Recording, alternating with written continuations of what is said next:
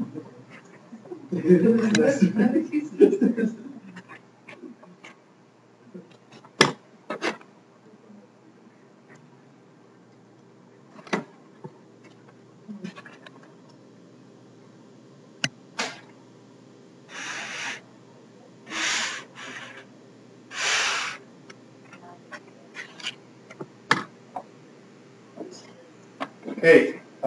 good morning. Good morning. Good morning. Guess you guys are getting the spring break. It's coming up, so hopefully you're gonna have some time to rest. Um, so before we get started with the lecture, just wanted to get some feedback from you. I graded the bonus exercise that I gave you last week, and none of you were able to get the. Well, there was only one group who got the right answer, but it didn't show the whole process. So I was looking for that process, for the actual step-by-step how and see that you understand the process of solving the problem using the two-phase method. And I was wondering what happened. I mean, you have the extra time, were you confused? Were you not able to understand what was going on? Anything that you can tell me? Okay, so it was a busy week. Because I was expecting, well, at least more questions, because I don't expect you to get everything from the lecture. I know it will take some time for you to practice and get the whole process and everything. But I was expecting more questions from the group, more emails, or because there was, I mean, I was offering 3 bonus points for the exam, so it was a good incentive for you to get those points in preparation for the second exam. So I understand that sometimes you have a lot of work, but again, just wanted to let you know that if you have questions, I mean, that exercise was to help you. You don't have to see it as an exam. So if you're solving the problem, you have questions, you can always ask your questions. That will help you complete the exercise. The same thing for the homework. So if you're solving your homework and you came up with questions, you can always ask me and try to understand the question, answer the question, and then continue. Okay? So I just wanted to get some feedback from you about that. And again, feel free to ask questions whenever you have them. So last week we started with the material for sensitivity analysis, and I talked about 2 different ways in which we're going to look at this material. We're going to look at the graphical solution of graphical sensitivity analysis, and also we're going to look at the algebraic method for sensitivity. So we look at the first part. Basically, we were looking at how the right-hand side of the constraints, once you change those right-hand side, how can that affect your optimal solution? So we look at this example, specifically the jump code manufacturer, in which we had 2 products and 2 machines, and we had some constraints in terms of the capacities. Product 2 requires 1 unit, requires 1 hour on machine 1 and 3 hours on machine 2. And actually, product 1 requires 2 hours on machine 1 and 1 hour on machine 2. And product 2 requires 1 hour on machine 1 and 3 hours on machine 2. So we formulate the problem. Again, we wanted to maximize our profit. We know the profit for each type of product. And we have some limitations in terms of the machine capacity. So we have 2 machines, and we want to use those machines as optimal as possible. So these are our constraints. This is our objective function. We solve the problem using the graphical method, and the optimum was in this point C, which is x1 equals 3.2 and 1.6. So from there, we talk about how moving this, one of the constraints of adding an extra hour of capacity for one of those machines, how will that affect the optimal solution? And we look at specifically at machine 1. So by adding 1 unit of machine 1 hour to machine 1, we saw that the optimal solution changed from point C to this point here, and the optimal solution was increased.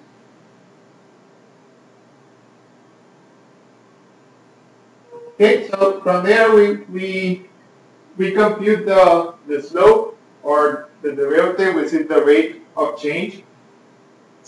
In this case, the rate of revenue change resulting from increasing machine 1 capacity by 1 hour. And we stated the formula for that particular case, and that will basically apply to all the other problems as well. One thing that you need to understand is that when you're trying to compute this rate of revenue or the dual price, you have to be aware that you are applying that specifically for this constraint, because if you change the value for that constraint, you know that that will affect your physical region because it is a binding constraint. But for example, if you have another constraint coming from this, like this, if you have such a constraint, if you move this constraint to, first of all, you know that that is not a binding constraint for the optimal solution because it does not affect the optimal solution. And if you move that constraint from here to here, it will have no effect in the optimal solution because it is not a binding constraint for the optimal solution. But this constraint for machine 1, you know, if you move that constraint to the left, that will change the value of the optimal solution because it is binding that point. Okay? So when you start looking at the dual prices for some of the solutions, you will get to a point in which you will see that some of the dual prices are 0. What that means is that that specific capacity constraint has no effect on the optimal solution because if you move it from here to here, the optimal solution will remain the same. Okay? So I just wanted to clarify that point. So we're still looking at the first case, which is when we make changes to the right-hand side of the constraint, which is the capacity. So we talk about the name unit worth of a resource, which is a description of the rate of change of the objective function per unit change of the resource. This name unit worth of a resource is coined as the dual price or the shadow price in LP. Okay?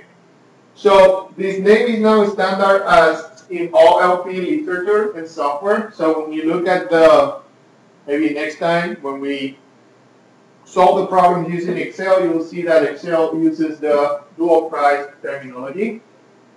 So by looking at the graph, we can see that the dual price of 14 hours remains valid for changes in machine 1 capacity that move is constrained parallel to itself to any point in the line segment BF.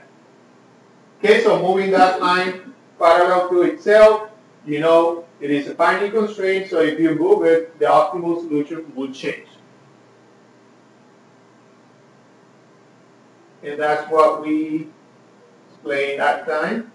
So if you move that constraint, you know, in this case, the optimal will be here, and in that case, it will be there. Okay, so this is reinstating the what I just said, which is the same slide. So we compute the machine 1 capacities at point B and F as follows. So we were looking at those corner points for the capacity constraint for machine 1, so B and F, and we found the capacities for those 2 points. And using those capacities, we were able to identify the range in which the optimal solution will still the same. Okay, so that range was, machine capacity was between 2.67 hours and 16 hours. Changes outside this range produce a different dual price. Okay, and we're gonna learn how to compute the new objective function later in this course. But for now, you just have to know if you go outside those limits, the dual price will change. Using similar computations, we did the same thing for machine number 2, and we found that the machine 2 capacity for keeping the same optimal solution has to be within 4 hours and 24 hours.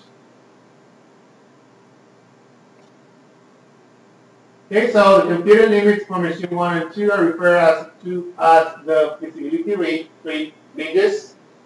All software packages provide information about the dual prices and their feasibility ranges, so we're going to look at those next time. The dual prices allow making economic decisions about the LP problem as the following questions. So we went through these questions last time, and I think you saw the benefit of understanding how the dual prices work and how can you make recommendations to your manager or maybe to your boss in the future based on the dual prices from your LP. Okay, so if you want to get something from this course, this will be one of the most important parts. Okay, because you can get an optimal solution, but if that is not feasible, let's say you don't have enough money, you can always check what are the other options using the dual prices. Okay, so from there, I want to go to the second case, but before we get to that part, want to make sure that you're understanding what we are covering so far. So I'm going to give you a couple of minutes to work in this problem. This is not to be graded. We're going to discuss this in class. But I just want you to think about it for a few minutes. You can work in groups if you want. Yeah, I have 4 copies, so please try to work with a team, with a partner. So we're going to discuss this here. You can work with it.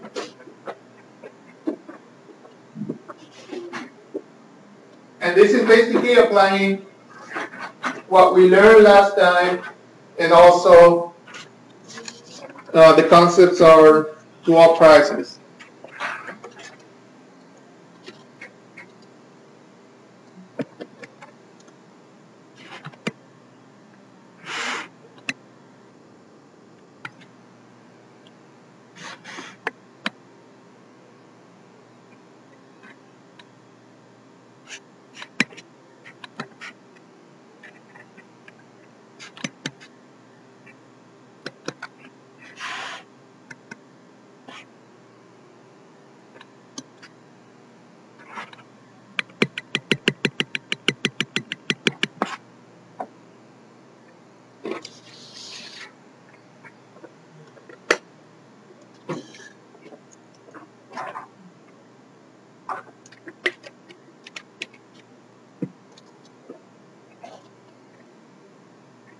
Okay, so I can help you with the first part. I don't want you to spend a lot of time on formulating and finding the graphical solution. So we have 2 types of cowboy hats. Type 1 hat requires twice as much labor time as type 2. If all the available labor time is dedicated to type 2 alone, the company can produce a total of 400 type 2 hats a day. Okay, so that's our first constraint. The respective market limits for the 2 types are 150 and 200 hats per day. and the revenue is $8 per type 1 and $5 per type 2. So what are you trying to do in this problem? Again, this is a production type of problem, so we are trying to maximize the number of units will give you the total revenue. And you have a different revenue for each type of hat. So our decision variables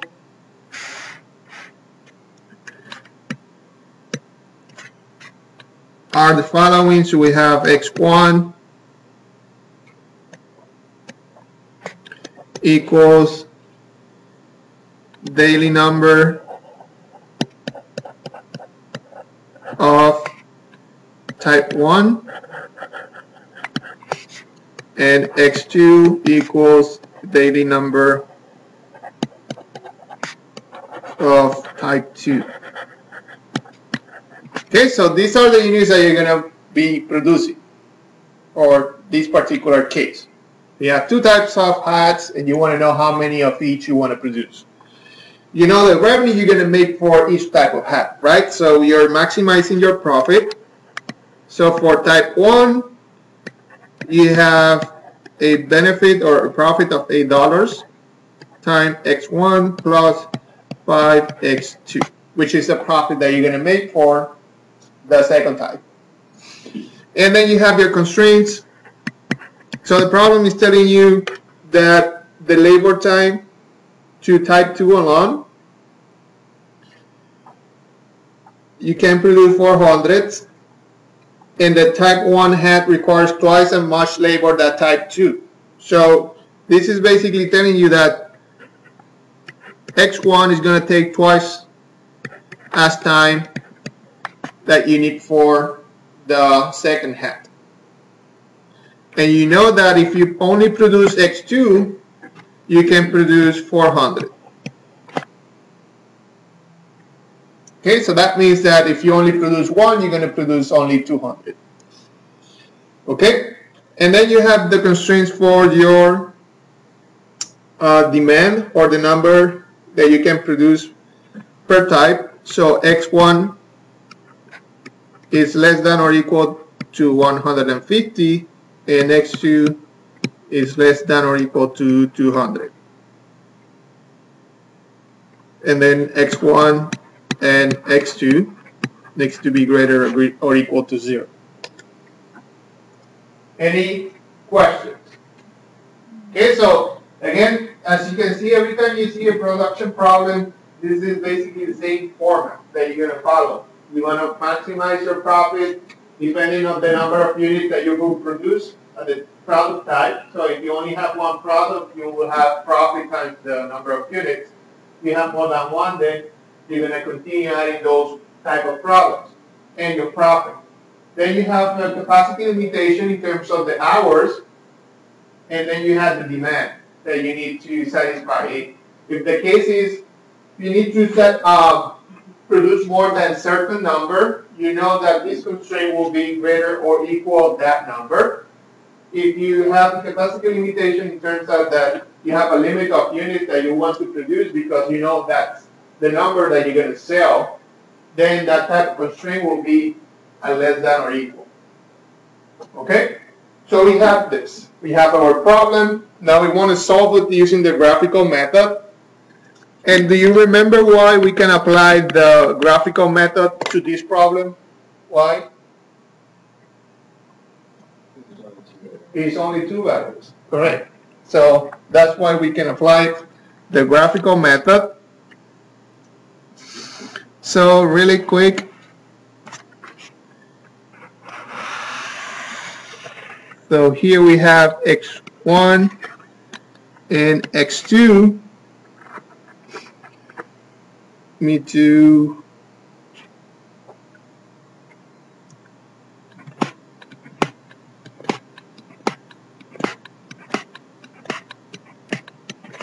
So this is 40, 80, 120, 160, 200. And then I have the same this side, 40, 80, 120, 160, 200, 240.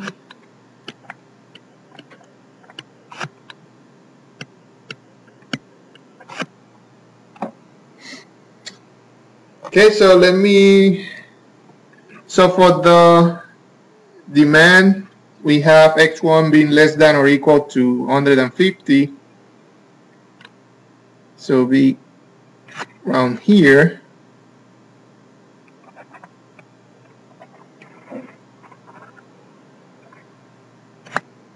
And then we have X2 less than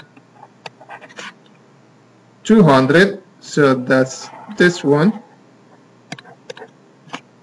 And then we have the capacity to X1 plus X2. So for that one, if you make X1 0, X2 is 400.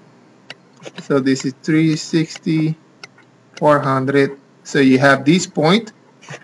And if you make X2 0, then X1 is 200. So you have this point. And let's see if we can.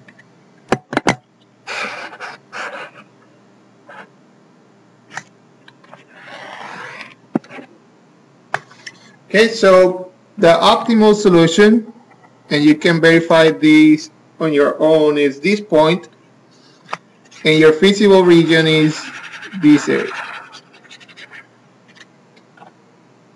This point C, what are the coordinates for this point? This is 150 and 200. This one is 200, 0 and 200. And this one is 100 and 200. Okay, so you have the optimal solution now, and that's what you need now to compute the second part B. So I'll let you work on that one. Let me know if you have questions. So now you have your optimal solution. This one. And the value for the optimal solution is 800 times plus 5 times 200.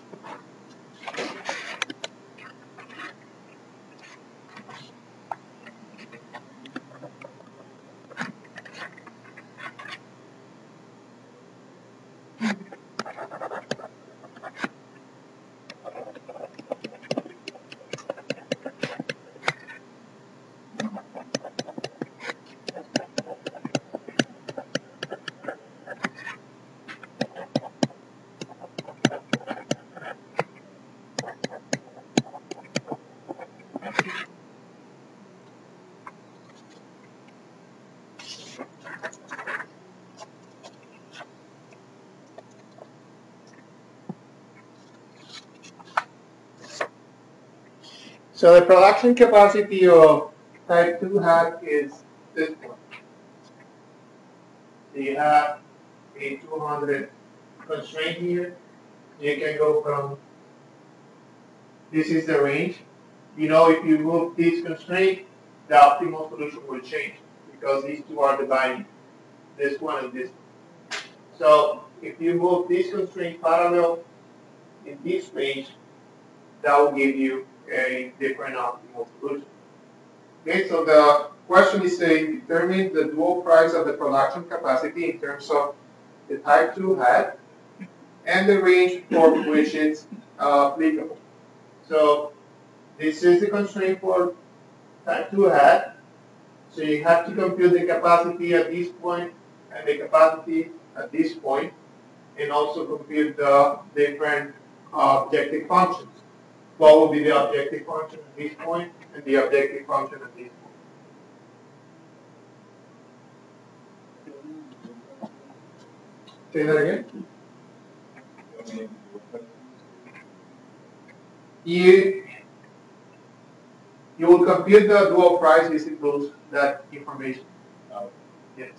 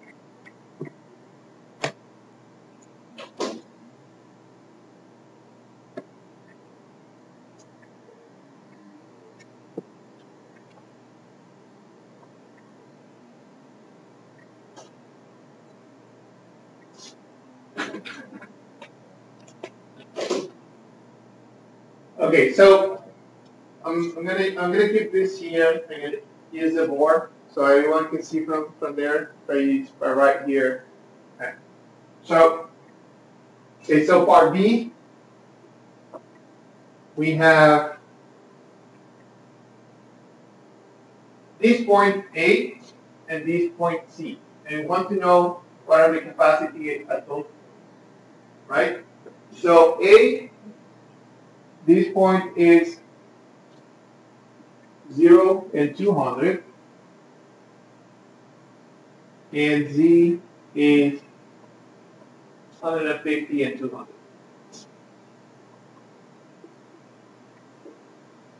Okay, so I'm looking at the constraint for the capacity. So the capacity constraint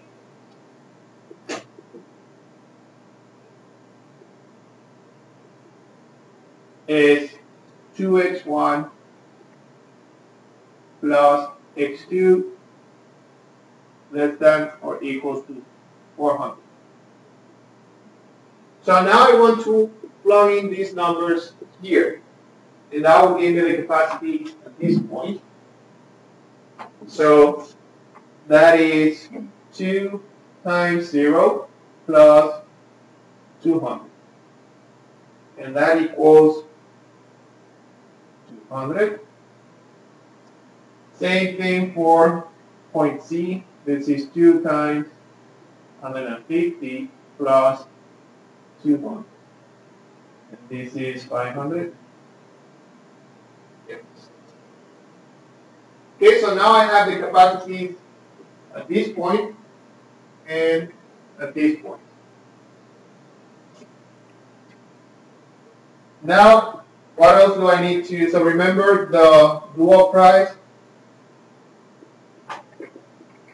equals work divided by the capacity unit. So the word is the difference of the objective functions at this point and at this point. So that rate of change, I want to know how would my objective function change when I move in this one. So the objective function is 8x1 plus 5x2.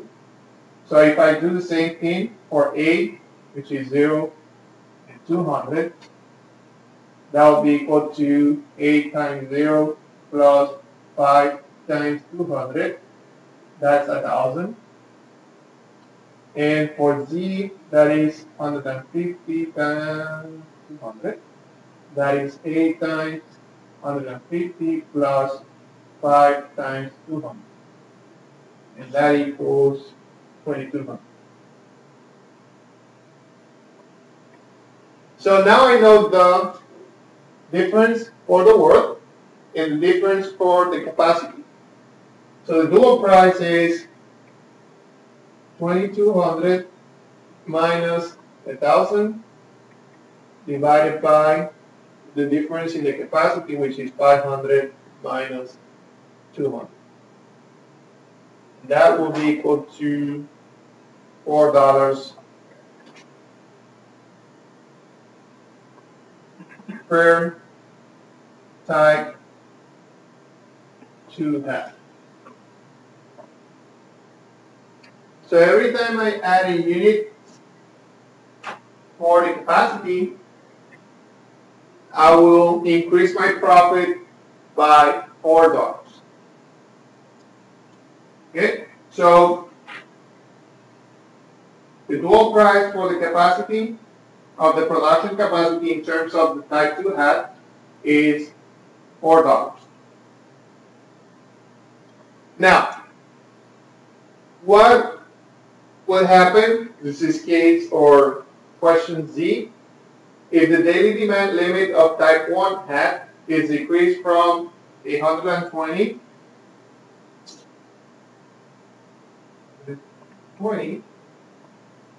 is decreased to 120, which is this. Okay, so the constraint that represents the daily demand limit of type 1 is this one. The vertical constraint.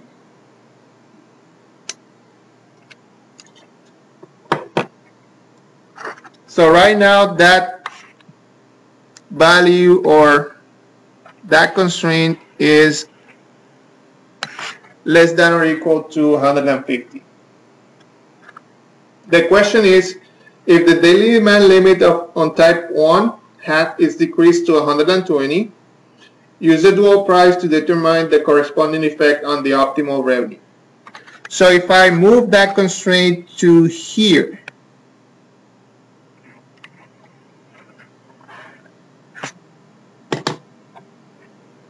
will that affect the optimal solution?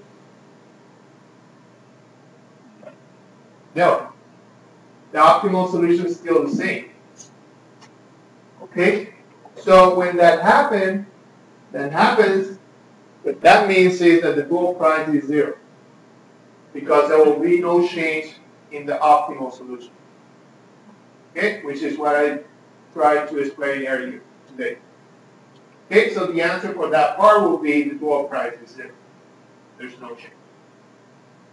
Okay, so you always have to look at the binding constraints.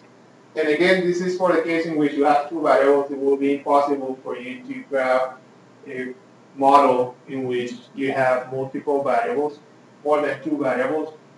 So for those cases, you will probably need to solve the problem using the simplex method or a computer. Both cases, you will be able to understand when the dual price is 0. But when you look at the graphical method, this helps you understand what's going on. Okay? So if you move that demand to here, you'll see that the optimal solution will still the same. So that will not affect your optimal solution. So that means that your dual price, if you move that demand to 120, will not change because there's no rate of change for that particular part.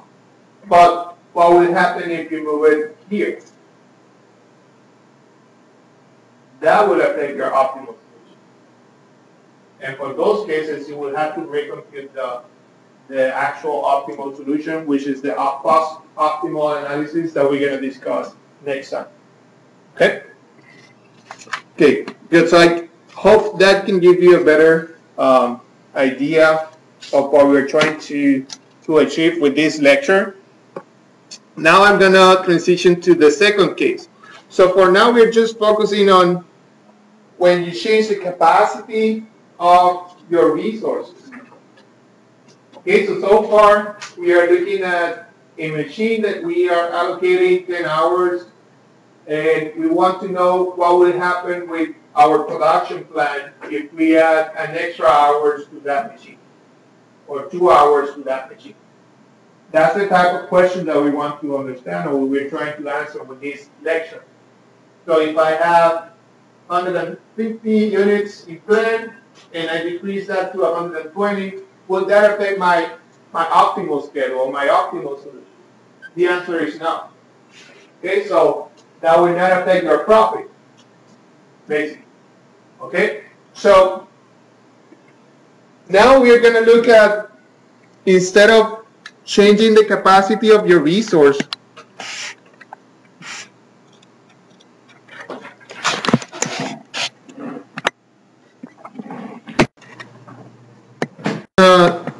try to answer now is what will happen if change the by producing a particular product.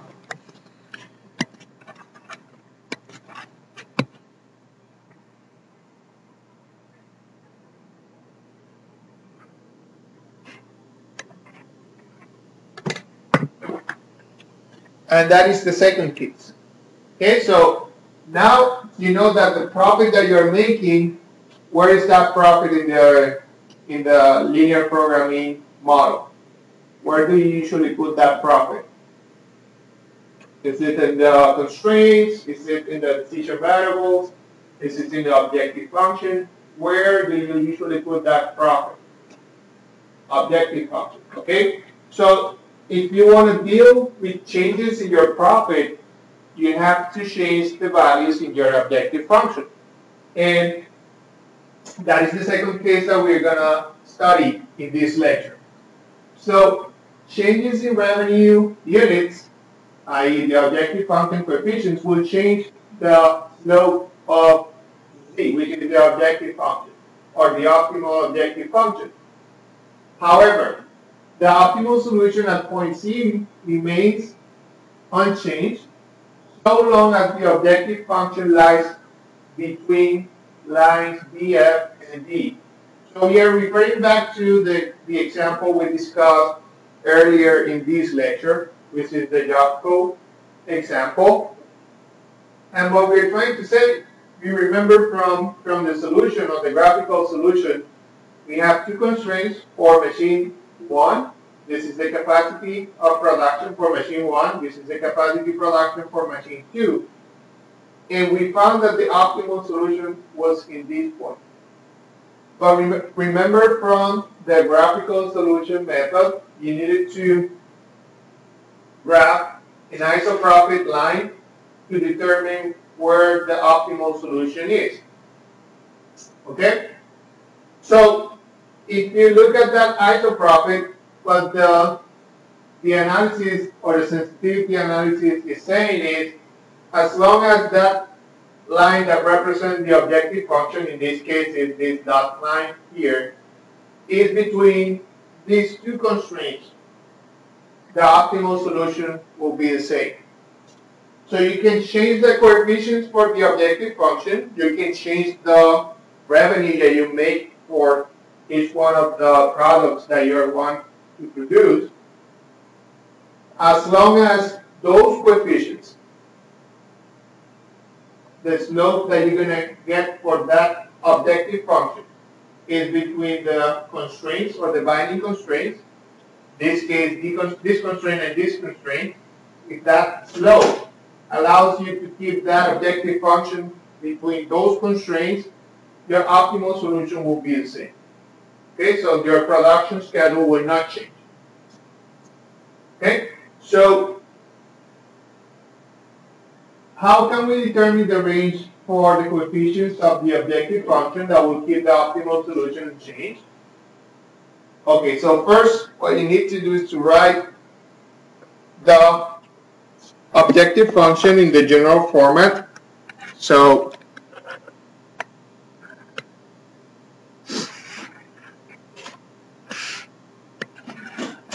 maximize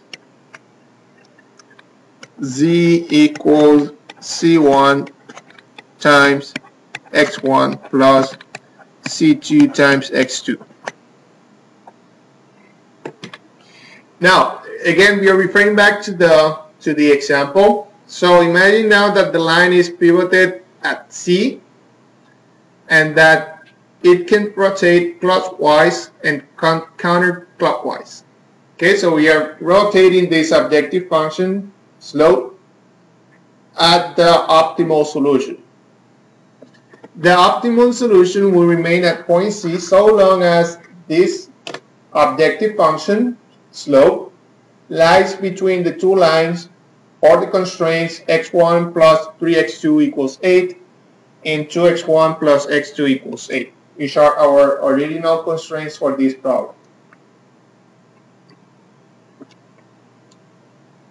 This means that the ratio C1 and C2, this ratio C1 and C2 are the coefficients for your objective function, can vary between 1/3 and 2/1, which are the coefficients for your constraints, which yields the following optimality range, which is 1/3 less than or equal to C1, C2 less than or equal to 2/1, or 0.333 less than or equal to C1 over C2 less than or equal to 2.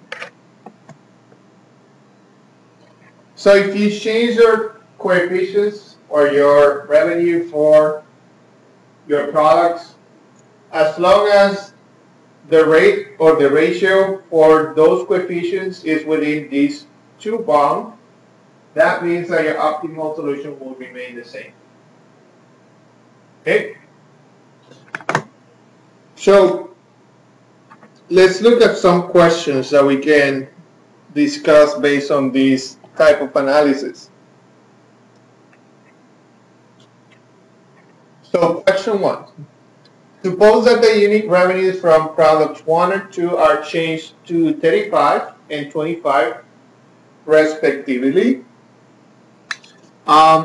Will the current optimum remain the same? What would you need to do? So this will be C1 and this one will be C2. So based on our discussion, what would you do is just compute that ratio. So it will be C1 divided by C2. And since that 1.4 is within the 0.33 and 2 range, that means that it will keep the same solution at point C as the optimum, and the optimum value of changes to 35 and 25 will be equal to 152. So we go back here, 1.4 is within this range. So your solution will still the same.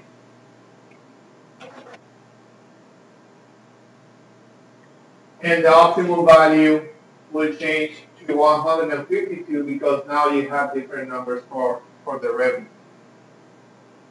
Can you relate this to what we learned in the simplex method? Do you have any idea of why this ratio works?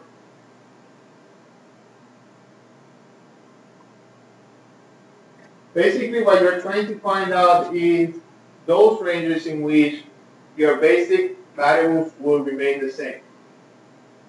Okay, so if you're out of those bounds, that means that your basic variables are going to change. You're going to have to enter a new basic variable or a non-basic variable to your solution. Okay, so as long as you are within these bounds, that means that your basic variables will be the same and you will keep the same optimal solution. Now question 2 says, suppose that the unit revenue of product 2 is fixed and its current value is C2 equals 20. What is the associated optimality range for the unit revenue for product 1? So find C1 that will keep the optimal solution unchanged. So what you're going to do is you're going to use the same ratio. You know the value of C2. You want to find the value of C1. So in that case, it's basically use the range 1/3 times 20 less than or equal to C1 and 2 times 20 or 6.67 less than or equal to C1 less than or equal to 40.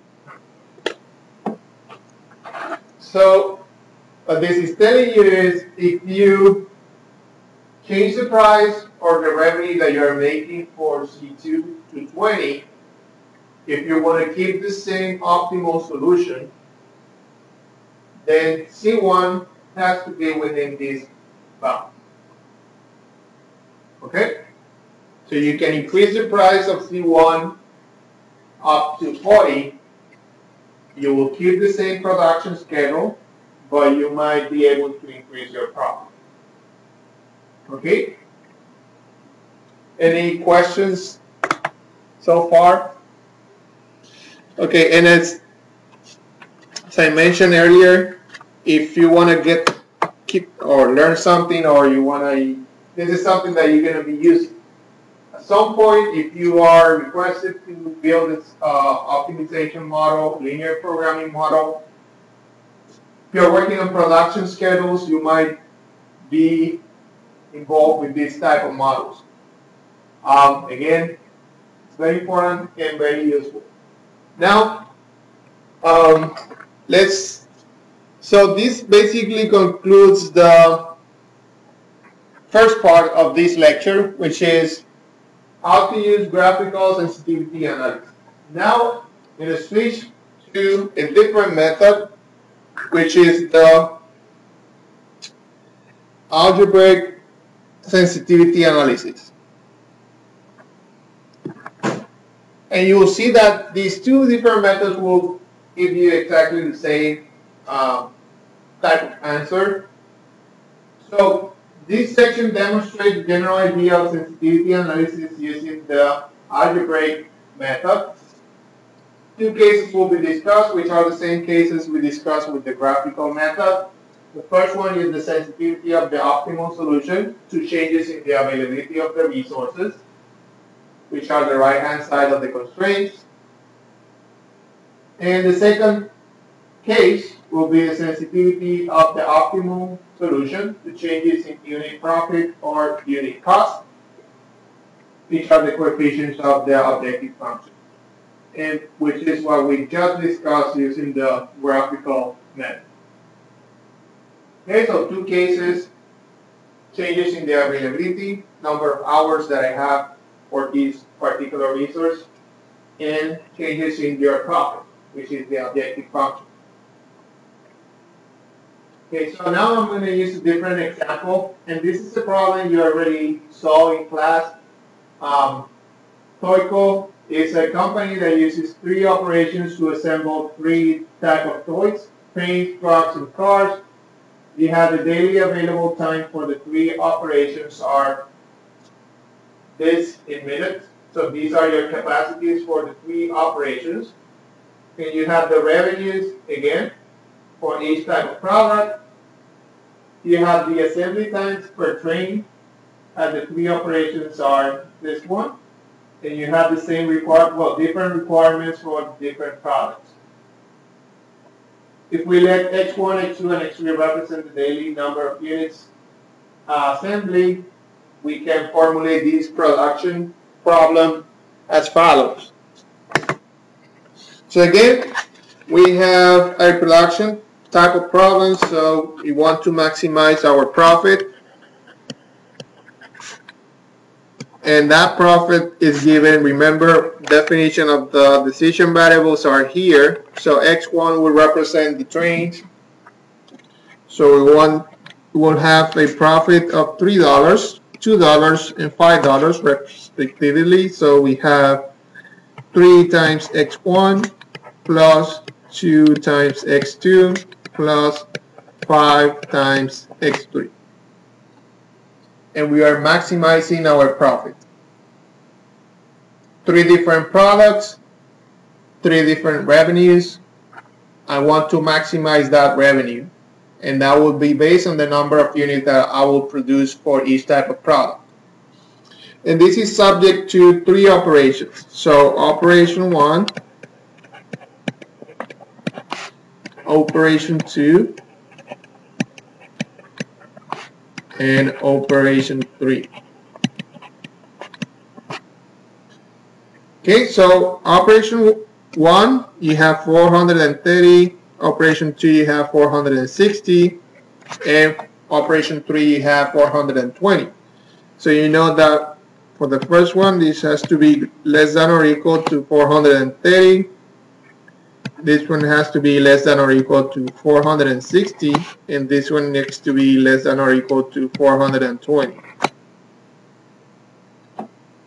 Okay, and now we're going to look at the requirements for each type of product. So for operation 1, you need 1 unit for the train, you need 2 units for the truck, and you need 1 unit for the cars. So that means that you have x1 plus 2x2 plus x3 needs to be less than or equal to 430. Does that make sense? You're looking at the operations independently, and we have to look at the requirements for each type of product for each operation. So the trucks, well, the trains will require 1 minute, the truck will require 2 minutes, and the cars will require only 1 minute for operation 1. We do the same thing for the other 2 operations. Here we have 2, 3, and 0. So, I'm sorry, it's 3, 0, and 2. So this is 3 x1 plus 2 x3. And the last one is x1 plus 4x2 plus 0x3. We have x1, x2, and x3 greater or equal to 0. And you have formulated another production type of problem.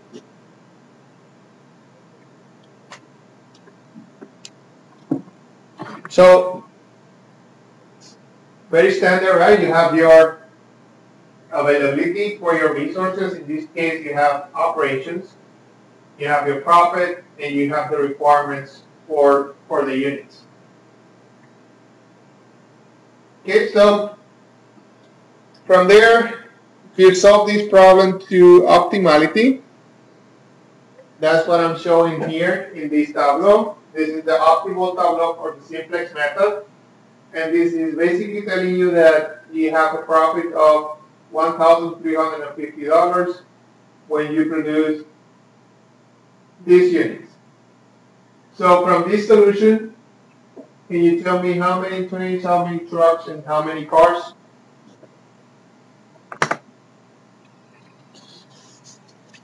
How many trains?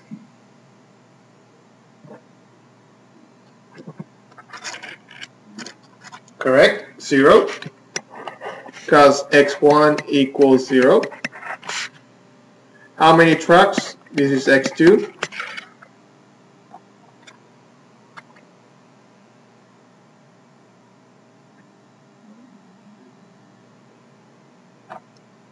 Can't hear you. How many say 100? Raise your hand. Yes, it's 100. And how many cars? Correct. So this is coming from this right hand side of the tableau. X6 is a slack variable, so it's not part of the production schedule. Okay, so we have those units. In determination, we're going to use this method to determine the dual prices and the feasibility ranges. So suppose that D1 or capital D1, D2, and D3 are the positive or negative changes made in the allotted day manufacturing times operations 1, 2, and 3. So meaning that if you want to add more time to each one of the operations, or if you want to decrease the time for each one of the operations, we can represent those using these variables. Okay, so this is how you can use those variables in your model. So basically you can add those variables at the end or at the right hand side. So D1 basically is telling you that if you increase your minutes for operation, for the first operation, if D1 equals 10, then instead of having 430, you will have 440. Okay, but for now we're going to keep those as variables. Okay, so you want to know what would be the effect of changing those operation capacities that you have. Okay, so we add those variables, one per constraint. Okay, so to express the optimal simplex tableau of the modified problems in terms of the changes, D1, D2, and D3, we first rewrite the starting tableau using the new right-hand sides. And these are our new right-hand sides, are here. So what we are basically doing is we are adding these three constraints here, one per variable, and this number here is basically telling you that D1 corresponds to this first variable, this one corresponds to the second one, and this one corresponds to the third one. Okay, and as you can see from here, these two areas are the same. Okay, so those two columns or areas of the tableau are the same.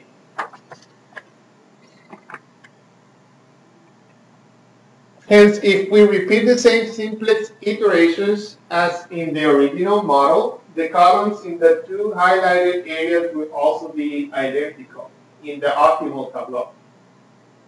Right? Because we are basically performing the same operation. So at the end, in the optimal tableau, you will see that these are the same. Okay, so those two areas are the same. Okay, the new optimal tableau provides the following optimal solution. So if you want to write the optimal solution based on this tableau, you will have Z equals 1350 plus D1 plus D2.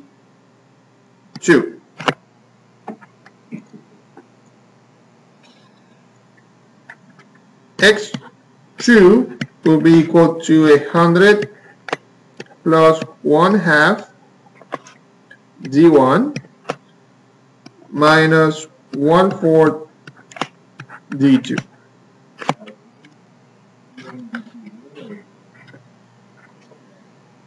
Oh, this should be 2. Say that again.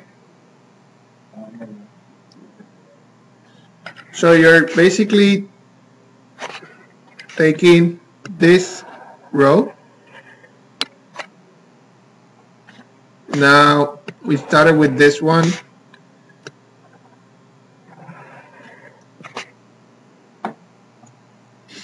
Now for the next one, this is x3 equals 230 plus 1/2 d2,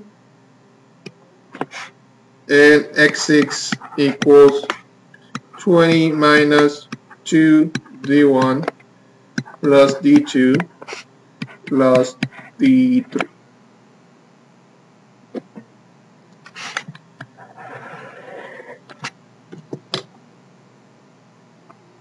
Okay, so the optimal solution is the same, but now what we are doing is we are adding these coefficients based on these additional variables.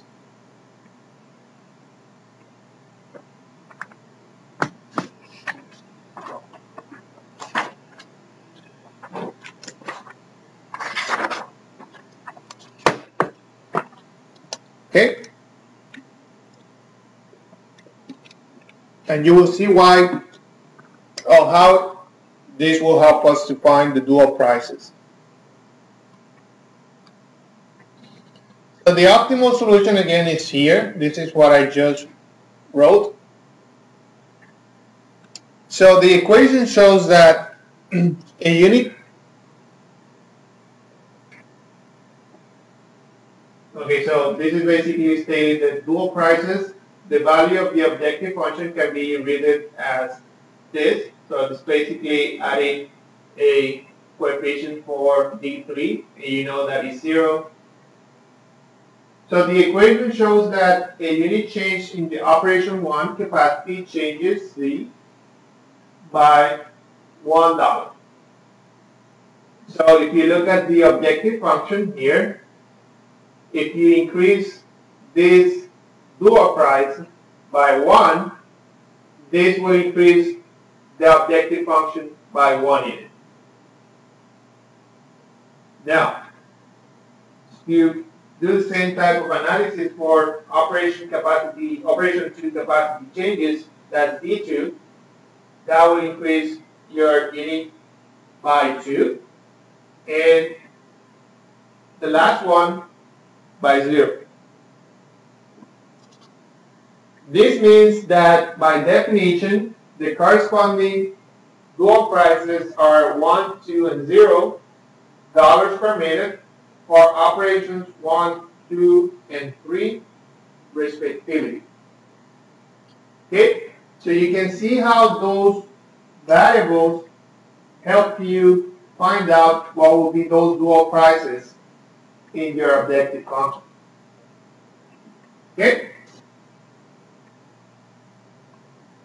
Okay, so the feasibility range, again, we want to know for which ranges we can keep our optimal solution. So the feasibility range, the current solution remains feasible if all the basic variables remain non-negative. That is, so we have our basic variables are x2, and we know that the current value is given by 100 plus 1/2 d1 minus 1/4 d2. And this is saying that if we want to keep our optimal solution, the basic variables will have to be non-negative. So this has to be greater or equal to 0. Our second basic variable is x3. So 230 plus 1/2 d2 has to be greater or equal to 0. And x6, 20 minus 2 d1 plus d2 plus d3 needs to be greater than or equal to 0. Okay, so we need to satisfy these non-negativity constraints for the current solution to remain feasible. Simultaneous changes to D1, D2, and D3 that satisfy these inequalities will keep the solution feasible. The new optimal solution can be found by substituting out the values of D1, D2, and D3. Okay, so those are our dual prices. For example, suppose that the manufacturing time available for operations 1, 2, and 3 are 480, 440, and 400 minutes. Then D1 will be equal to the difference between the new values, which are this one listed here, and the original values, which was 430. D2, again, is the difference, and D3 is the difference. So we have the values for D1, D2, and D3. So if we substitute these values in the feasibility conditions, we get the following. X2 will be equal to 100 plus 1/2 times 50 minus 1/4 times minus 20, and this is equal to 130. So this is greater than 0. It is feasible. X3 equals 230 plus 1/2 times minus 20. So this is 220. Again, this is greater than 0, so this is feasible. The third one, X6 equals 20 minus 2 times 50 plus minus 20 plus minus 10, and this equals minus 110. So what happened with this solution? Is it a feasible solution? So again, the feasibility conditions say that in order to be feasible, all of them needs to be greater than or equal to 0. So that condition is not satisfied by X6. So X6 is less than 0, and this is infeasible.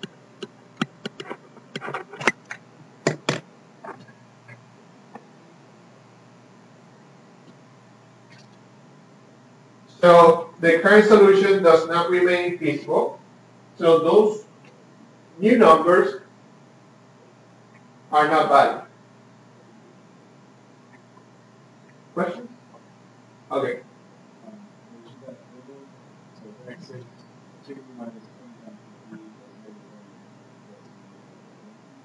This one is 10.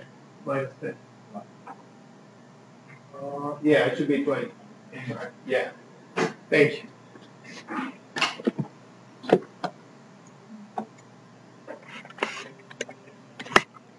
So it's 20, 80, minus 100. So this should be 120, actually, right?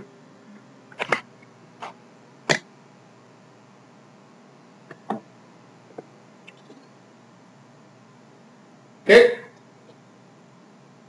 And if you're not able to get all the notes, I can send you these slides for today. Okay? So I can post it today so you can have access to the notes. Okay, so now let's look at the different examples. So let's say we change the values to these. 400, 448, and 430. So we go back, do the same thing. So we have 400 minus 430 minus 30 minus 12 and 10. So doing the same thing, X2 will be equal to 88, which is greater than 0 and feasible. X3 will be equal to 224, which is again greater than 0 and is feasible. And X6 x6 equals 78, which is greater than 0, and also feasible.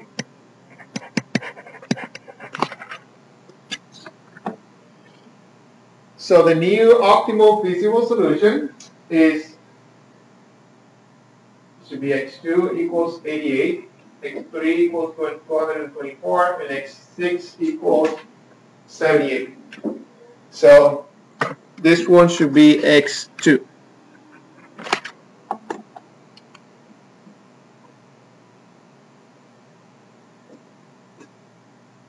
Okay, so we repeated the process. We have some new capacities. We check the solutions are feasible, so we can get a new objective function, which is 1296. Okay, so the given conditions can produce the individual feasibility ranges associated with changing the resources one at a time. So instead of looking at the changes to all of them, we can look at one by itself. So to do that, we can make D2 and D3 equal 0 and focus only on D1. So the simultaneous conditions, these ones, are now reduced to the following. So essentially what you're going to do is just make them 0. So x2 will be 100 plus 1/2 d1 and needs to be greater or equal to 0. x3 will be equal to 230 and this is always greater than 0.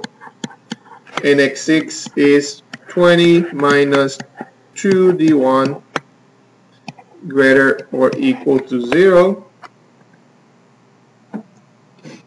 So if you solve these equations, you will get that d1 needs to be greater or equal to 200. Here there's no d1 involved. In this one, d1 has to be less than or equal to 10. And that gives you the feasibility range for D1. So D1 needs to be greater or equal to minus 200. D1 needs to be less than or equal to 10, which is what we have here. So as long as those dual prices are within the range, then you are guaranteed to have your optimal or keep your optimal solution. We can show in a similar manner that the feasibility ranges for operations 2 and 3 are these two. So we can now summarize the dual prices and their feasibility ranges for the Graphical model as follows. So we computed the dual prices for each operation. So an extra minute of operation 1 will increase your profit by $1. An extra time for operation 2 will increase your profit by $2. Sorry. The feasibility ranges is telling you that as long as you keep your dual prices within this range, your optimal solution will not change.